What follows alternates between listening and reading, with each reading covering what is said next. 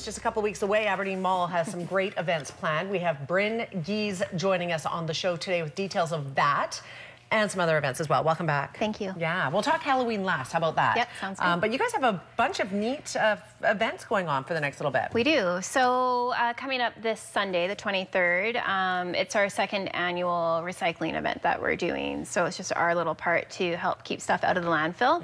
Last year we just strictly did electronics with Best Buy, and this year we're elevating a little bit. So we are doing electronics again. So if anybody has TVs, computers, laptops, broken alarm clocks, hair dryers, anything like that that is no longer working or you just no longer need and don't want, bring them up to us. Best Buy will take them and they get shipped back down to Vancouver for proper disposal, so it keeps it out of the landfill. So take them directly to Best Buy?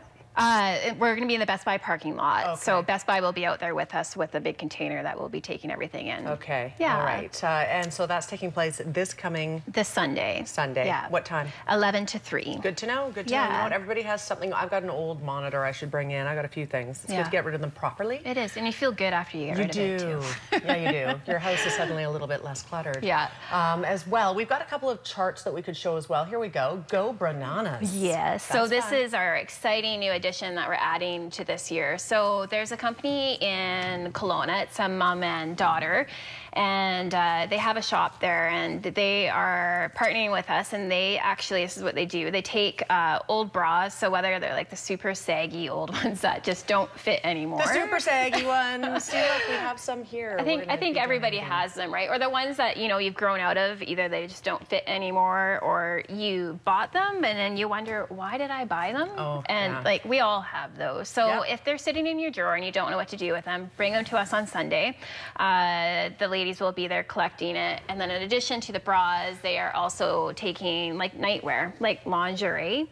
So if you have some of that, sorry guys, I know it's a little bit disappointing, but sometimes they just don't fit anymore. Or you just don't want it. So if you have those sitting in your drawer, they'll take those as well. Okay. And same as robes and also just your pajamas. So they'll take the materials. If they're not good quality that they can just clean and touch up, they'll just take parts of the materials and either make something new or add and create like a Frankenstein bra or something. Sure. And the products that are donated and are refurbished will go back into the local community to a local women's shelter. Right. So, which I think is great. And even if you have a bra that's not in great shape, like they might take pieces from it, like the underwire or the straps, and reattach it to something else. So even if they're not in the best shape, it doesn't matter. It doesn't matter. So bring them on up. It'll be great to have all that stuff coming in. And then besides this, we also are taking genitally used clothing. So Big Brothers, Big Sisters will be up there. So if there's anybody that has clothing or jackets or kids' clothing, stuff that you've just been sitting that you just don't want anymore, bring it on up. We'll take those and it benefits Big Brothers, Big Sisters. And then we also have K-Cups. So we've been doing K-Cup recycling at the mall since July of last year, and it's been a success. So it's ongoing every single day, but if you're coming up on Sunday, make sure you bring your K-Cups from your Keurig machines, and we'll make sure. They go to Lafarge. So Lafarge is the only company in Western Canada that actually takes K-Cups to recycle in a way that's beneficial. It keeps it out of the landfill. So since we've been doing the program, like July to January of last year, I think we collected about 1,500 pounds of K-Cups. And in the last 3 months only of this year, we've collected over 4,000 pounds of K-Cups. Can you imagine? Yeah, so it's crazy. So every cup counts.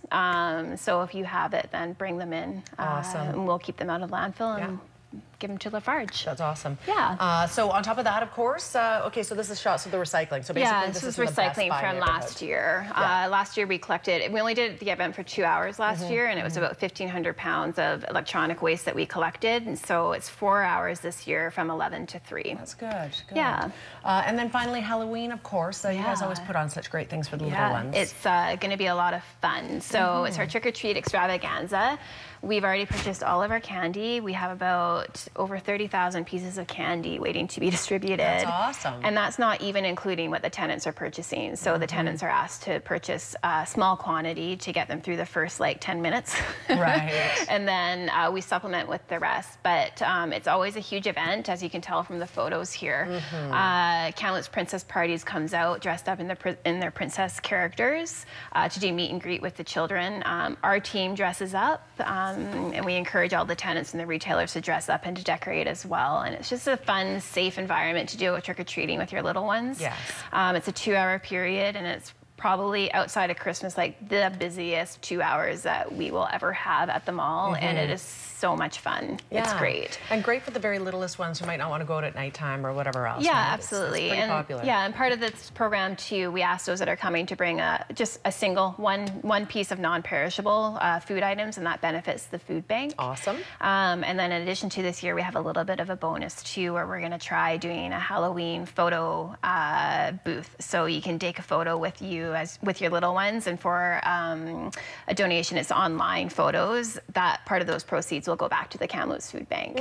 So something a little bit different this year that we haven't done. I'm sure the Kamloops Food Bank is very appreciative of all of these things. So we love having them. It's great. Awesome, Bryn. Thanks for being here today. Thank you. Again, if you're looking at taking little ones, it's 2 until 4 on Monday, the 31st of Halloween. You can certainly phone the phone number on the screen if you have any questions about that. We're back in 2 minutes. Stay with us.